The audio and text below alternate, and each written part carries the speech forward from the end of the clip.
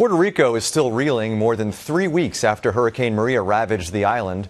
Clean drinking water and food are scarce, and a significant portion of the island is still without electricity. Thursday morning, President Trump sent a series of tweets that are getting some backlash. He said, in part, electric and all infrastructure was disaster before hurricanes. Congress to decide how much to spend. We cannot keep FEMA, the military, and the first responders who have been amazing under the most difficult circumstances in Puerto Rico forever. Our David Begnaud has more from San Juan. At the Canovanas Medical Center, the power had just gone out again.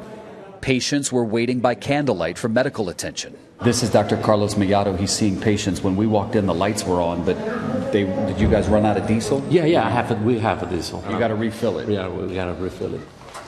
Outside, hospital employees were trying to refuel the generator that was provided by FEMA. They had an extra barrel of diesel that they were siphoning. The doctor jumped in to help. After spilling diesel on himself, the doctor washed his hands and took us to the ER. He pointed to the pharmacy, which is run by Yolanda Guzman. Hola. Her team is dispensing medication for free and worrying about the billing later. That alarm is an endless reminder that 84% of the island is still without power. I think that my frustration is the response to the federal government. But President Trump is already threatening to limit federal help, even as residents struggle to find clean water amid fears that floodwater is spreading disease. 61-year-old Jorge Sañet Morales is believed to have died from leptospirosis. It's a bacterial infection spread by contaminated water. It should have been easily treatable with antibiotics. Today, in the mountains above Canovanas, it looked as if the entire village came out to lay him to rest. That gentleman is one of 4 people believed to have died from leptospirosis.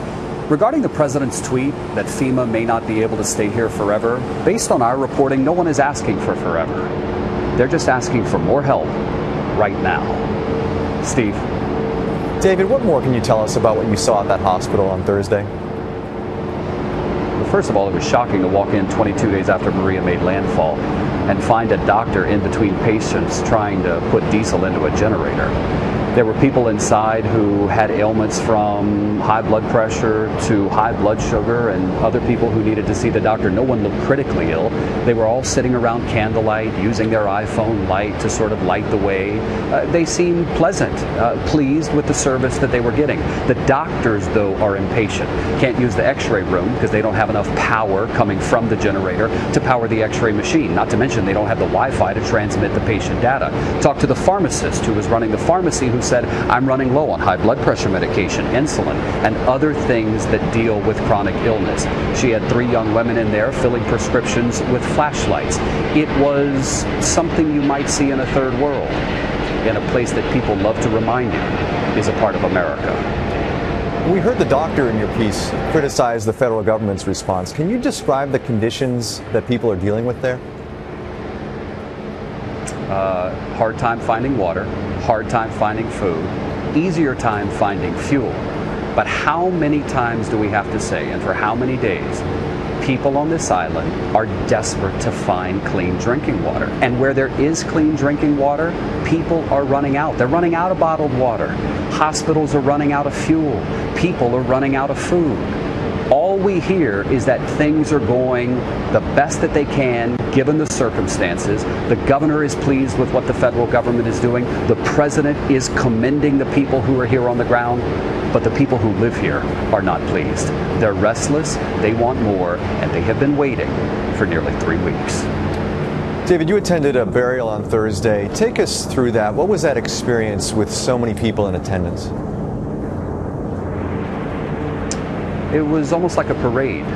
The body was brought on the back of a flatbed truck. There were police sirens and crowds of people who lined up with video cameras to record. Some people had smiles, sort of using it as a celebration of life. The victim's family was devastated. But it was as if the whole village turned out to be there. I mean, this man, after all, has become the face of what is a growing fear. And that growing fear is that the contaminated water on this island is going to start causing massive potential health crisis.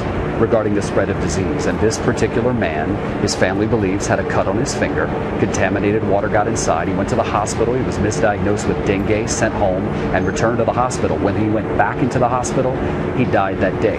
Come to find out, the family says doctors told him it was leptospirosis. It is a severe bacterial disease, but it's easily treatable with antibiotics. As the epidemiologist here on the island told me, no one should be dying from this.